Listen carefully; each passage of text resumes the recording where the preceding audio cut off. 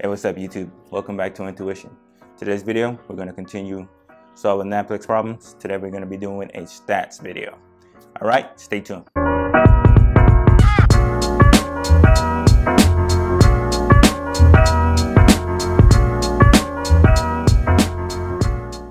In today's video, we're going to be answering 3 stats questions. These questions should give you really good practice.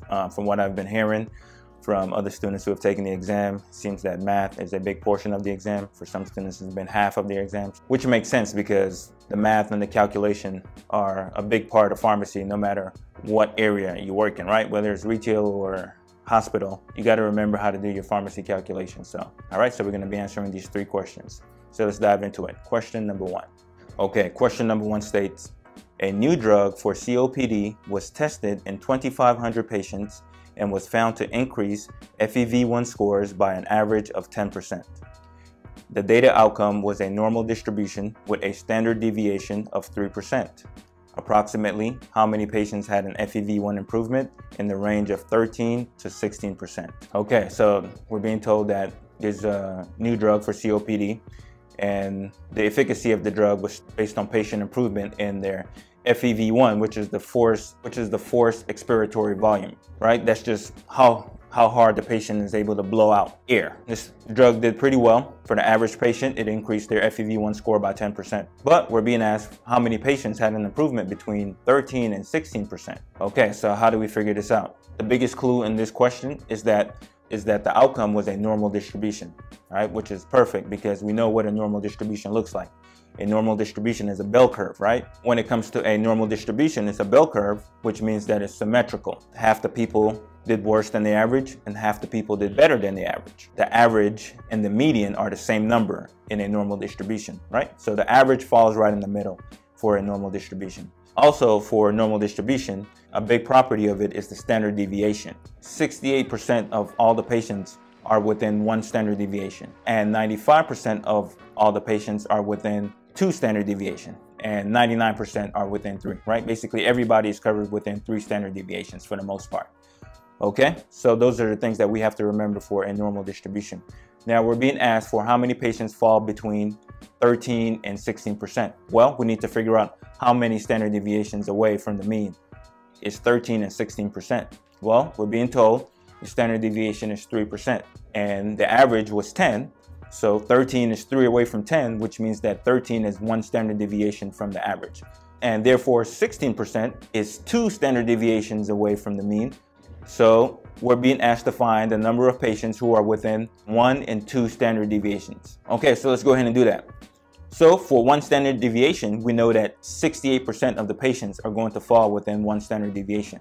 But here's the thing, 68% on both sides, right? Right now, we're talking about standard deviation only on the greater half of the curve, right? So 68% of the patients fall within 1 standard deviation, which means that 34% will be on the right side and 34% will be on the left side. So between 10 and 13, 34% of patients are within 10 and 13. Now, how many patients are within 10 and 16? Well, that's 2 standard deviations away, right? And 2 standard deviations covers 95% of patients, but we're only talking about 1/2 of the curve. So 95% divided by half, that's going to be 47.5%, right? So there's 47.5% patients between 10 and 16, and there are 34% of patients between 10 and 13. So we do 47.5 minus 34. So that way we get the patients between 13 and 16. And that's going to be equal to 13.5% of patients, right? Okay, so 13.5% of all the patients are going to fall between 13% and 16%. And how many patients is that? 13.5% of 2,500 is approximately 340. So the answer would be answer choice D. All right, so let's go on to question number 2. Question number 2 states, a recent clinical trial study shows that a new drug for dyslipidemia reduced triglyceride levels in 80% of patients treated with the new drug, compared to only 60% of patients treated with standard therapy. How many patients would you need to treat with this new drug to have 5 more patients obtain lower triglyceride levels compared to standard therapy? Okay, so this is a number needed to treat question. Number needed to treat question are very easy questions. You don't want to get them wrong. So let's make sure that we get this one right. Okay, so what's going on here?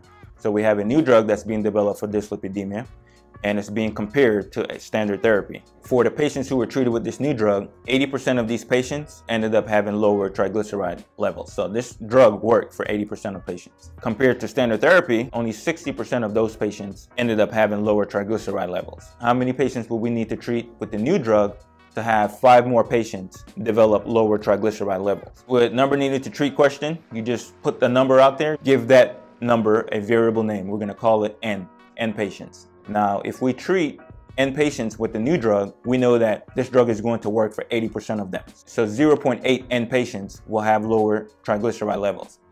And then we subtract away the number of patients who would end up having lower triglyceride levels if we treat them with the standard therapy. And we're being told only 60% of them will have lower triglyceride levels.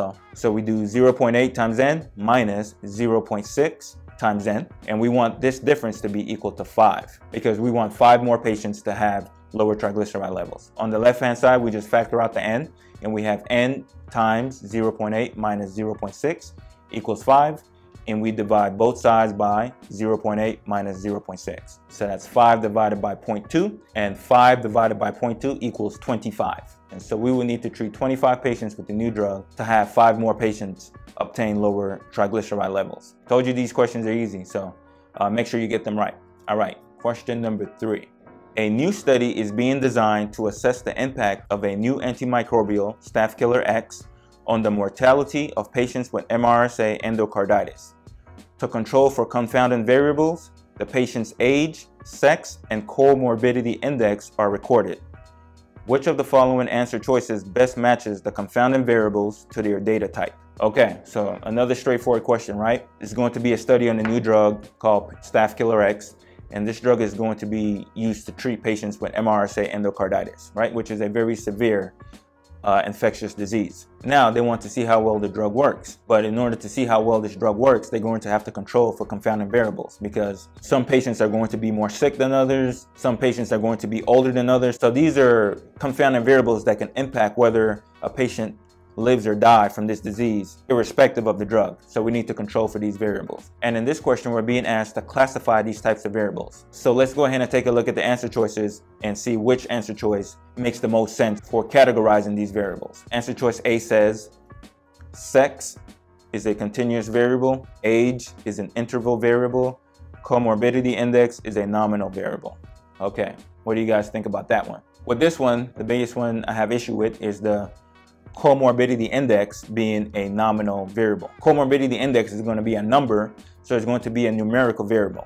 Remember, a nominal variable is just a name, which means that it's purely a categorical variable, which means that there's no number attached to it. Comorbidity index, there's going to be a number attached to that, so that's going to be wrong right off the bat. Okay, B, sex is a nominal variable, age is a continuous variable, comorbidity index is an interval variable. That one I like because it makes a lot of sense, right? Sex is just a name, right? Male or female, that's it. Age could be listed in terms of interval data, or it could be a continuous data because you can break age into groups, right? You can say child, adolescent, young adult, elderly, and these are different age categories. And if you took age and chopped it up into intervals, it would be interval data. But in this question, we're not told that the patients were put into age categories. It just says that their age was simply listed. And if age is going to be simply listed, then that means that age is going to be a continuous variable because a person could be any age. So age will be a continuous variable in this case. It won't be interval data. So I would agree that age should be continuous variable. So the best answer here is answer choice B, and that is the correct answer. All right, so there you guys have it. I hope that studying is going well. Videos are going to be coming out every week. I'm not one to withhold information from you guys, and I definitely want to help to make a brighter and smarter world. So I hope you guys continue to watch the videos and subscribe to the channel if you haven't already. And as always, I'll see you guys next week. Bye-bye.